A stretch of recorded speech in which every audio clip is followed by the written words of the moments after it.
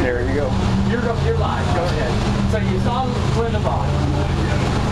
First I saw Lucas's house. Okay. And I couldn't find the main house that he lived in. No, where was it? There were about 6 houses bigger than mine. Oh my gosh. And huge turnout, you know, raising money for the 1320 Foundation. And, yes. That Hercule lady and naturally Linda Vaughn, you know, being there, a big roast to her. But I told him I don't roast. You don't. I did that years ago. Got beat up in the parking lot. I ain't roasting anybody. Yeah. But I understand when you got up there, it was two great mouths. It was you and Tony Stewart. He's unbelievable. He's unbelievable. He said, Forrest, if you call me up on that stage, I'm going to slug you. I said, if I'm going, you're going. And I said, but if you slug me, we're going to sell the photo and give it to the foundation. He brought me up a bottle of wine. We both chugged right on the stage. Oh my God! But he is a trip. Yeah. Stuart, when you get him rolling, and insults you in a way you don't even know it. Now wait a minute. Yes, but we had fun. You know what was really? I joked to him that I came in, 5 of us in a little tiny rental car. Oh my God! Because we're on a budget. Yeah. And 2 choppers come in. And they said those were yours. I said, what's the matter? You didn't know which color you wanted, so you brought them both. I told him that only brought him from his 747. And of course, I was right there in a big plane, Southwest C-22. But we did our typical deal. But you know, Linda, it was such an honor for me. And one of the things that I told her, Paul Candy spoke there, and oh my God. And Jay's son, his dad couldn't be there, and it was just Bob Glidden to get up. Gartlett's wife was sick, he couldn't be there. Verdome and them guys sent a video. The first time I ever saw Verdome in short pants. Oh my God! Verdome always told me, Forrest, don't ever get out of your fire suit. And he let the real world see you in a fire suit. Your Superman image will be gone. I saw Don Verdome's legs. Is his image gone? No, he looks better than me. But it was kind of cool. And Ganassi was there. And Doc Watson, Ganassi, hilarious. Yes. Never heard him ever make a joke. He doesn't. He doesn't. Oh, well, he got pretty funny up there. Great. You know, one of the things he said? What? He said something that here you just think these guys have been rich and famous. And I told him how I got on Ganassi's boat when I threw the high heel, you know, the thing overboard because they told me to. And then they said, that's Felix Sabatis' boat. And I said, no, it's Ganassi's now. Yeah. It is now. It is now. Joking, but Ganassi said that he had met Linda Vaughn. Oh wow! When he was very young, like 18. Oh my God! And I'm looking at him. I don't know how old he is. I'm sure I'm older than him, but I'm old as her. But he said that she helped him with a deal. She helped him get his start when he had nothing, and I never got to ask him about that. Yeah, I'm gonna have to. Watch, they'll tell me tomorrow. Forrest wasn't going to ask him. It was Childress. It was Childress that was there. I get confused lately. That Linda Vaughn, and she started crying. He goes, "Here the woman. Here I am today with NASCAR and IndyCar teams." Yeah. And he said, "But she helped me with a sponsor. He gave me a big kiss on the cheek, and he said, I was just a kid." 18 years old, maybe he said 20, but it was like, shit, you know, kind of freak. But quite a deal to her where she's been, and the crowd, the house was packed. And then I told Lucas, this little tacky, we got to have lunch in the gym. And the full basketball court, the courts were folded up. But there's so many houses. I went past so many swimming pools.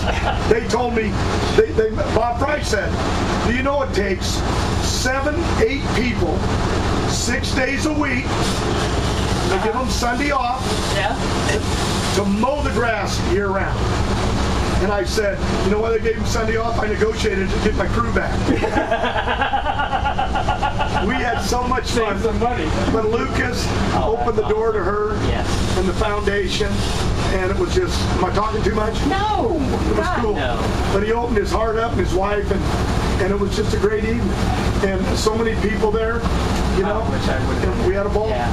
I think congratulations. Now I got a couple of tough questions for you. Okay. And I forgot them already. I forgot all the time. I'll wait. No. Okay. Courtney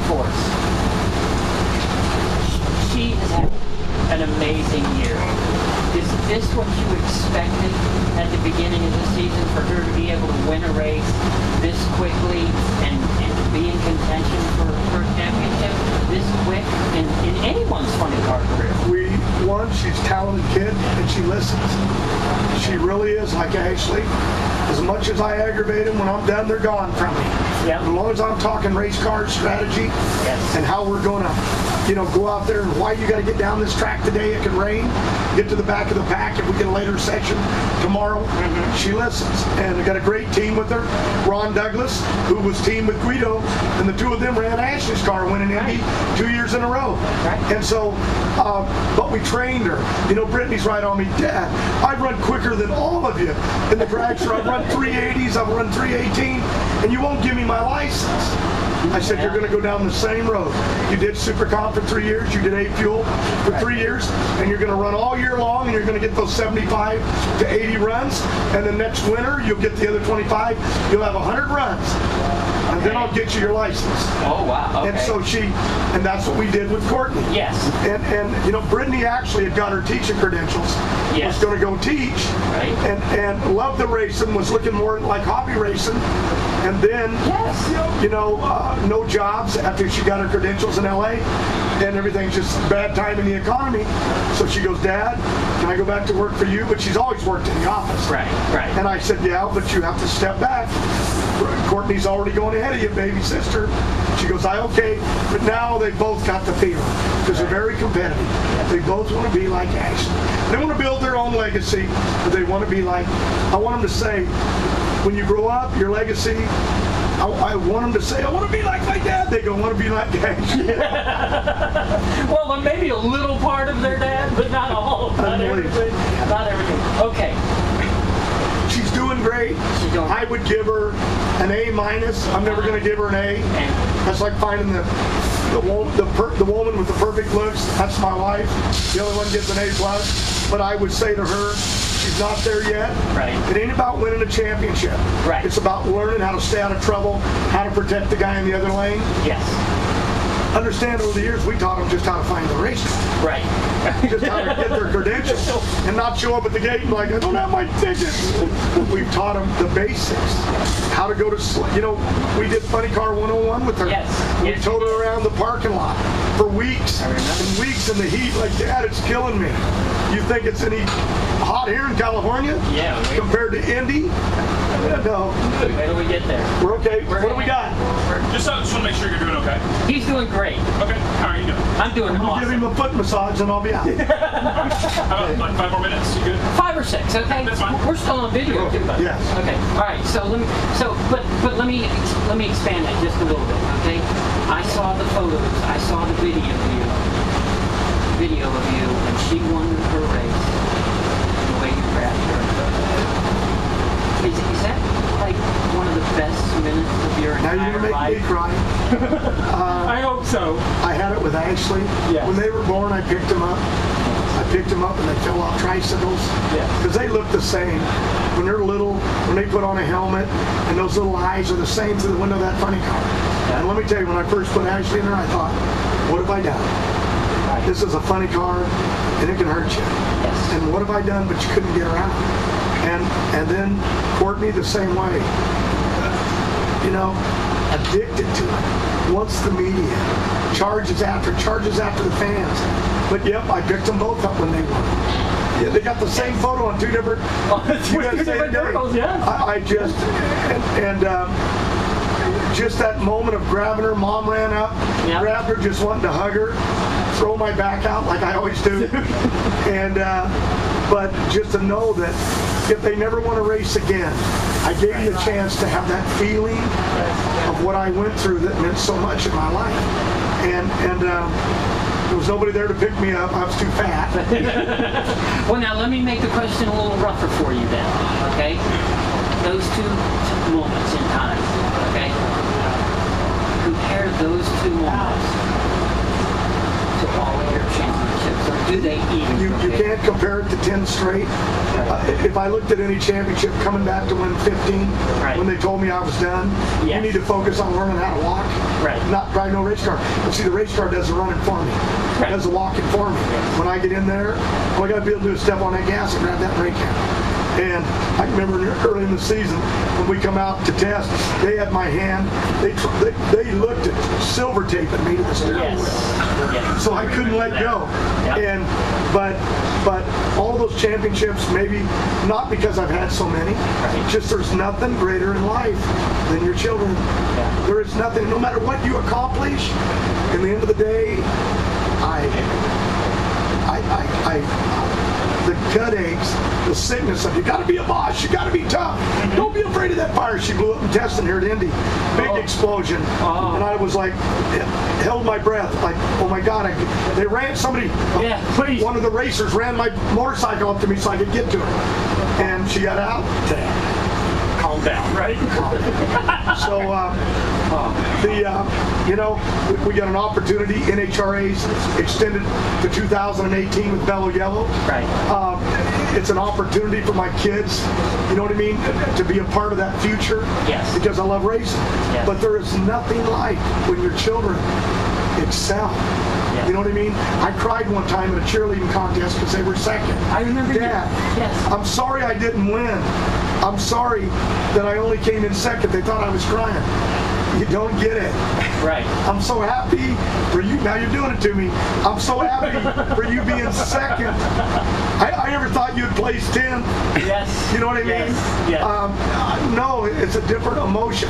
But to win a national event and get that Wally, Yes. is that Wally? I remember holding them where they were littler than that Wally. Yes. So It's incredible. it's an incredible feeling. I thought, I know Shirley did it, God bless her, Right. and a few others, but to win national championships Yes. and win trophies, a few women have.